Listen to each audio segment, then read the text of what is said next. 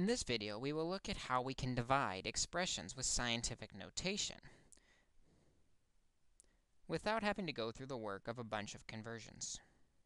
We'll introduce this by first simplifying the expression 6a to the 9th over 2a to the 5th. We know we have our exponent properties that says we can divide the 6 and the 2 to give us 3.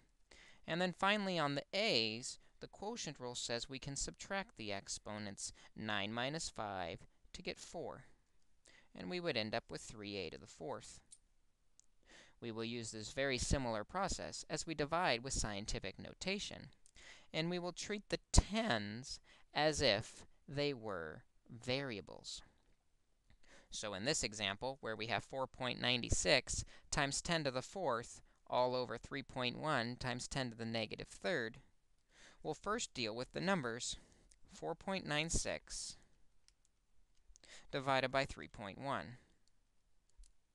This will give us 1.6. Then for the tens, we will subtract the exponents on the 10. Be very careful with this problem. A common error is to get an answer of 1. This is incorrect because I said we had to subtract the exponents. 4 is the first exponent, and we're subtracting negative 3. 4 minus a negative 3, if we add the opposite, is actually 7.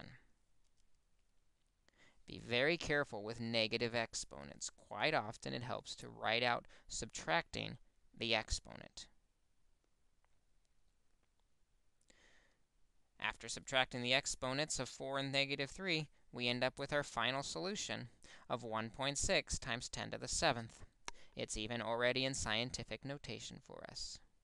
We get this answer by dividing the numbers and then subtracting the exponents on the 10. Be very careful of sign errors as you do this.